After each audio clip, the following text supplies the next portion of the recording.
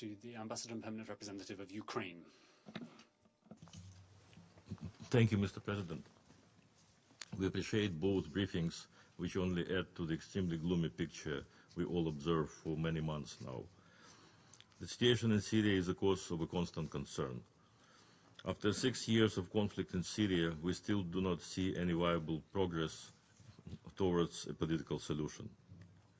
The regime forces and its allies continue to pursue the aim of changing the military balance and creating new realities on the ground.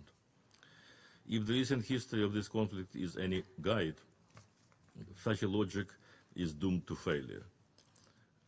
During the last 3 months, we have seen 4 offensives and counter-offensives, with the sides of the conflict taking, losing, and retaking the ground. There is no winner in this game, but the loser is obvious. It is the civilians who continue to suffer from such a warmongering of the hoax.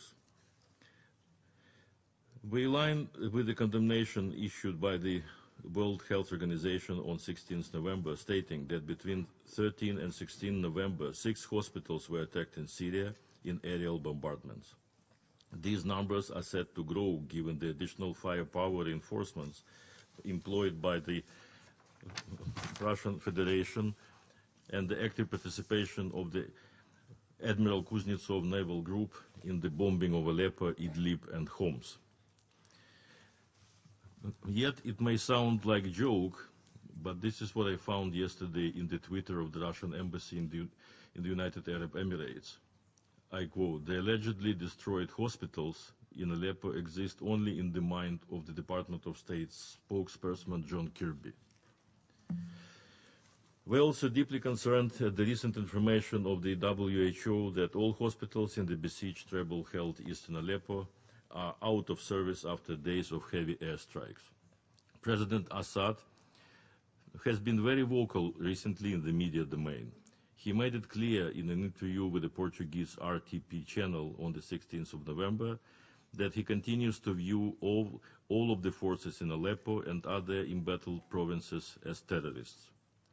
Unfortunately, we see some attempts to review the role of the Syrian president in the future of the country. The changing of the great powers policy towards a political transition in Syria could provoke more instability in the entire Middle East.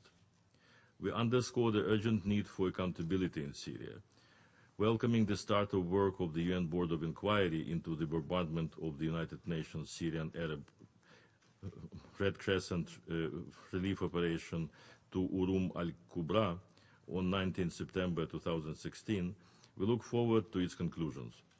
We also call for an immediate inquiry into the killing of on 26 October of children and other civilians in a school complex in Khas village, Idlib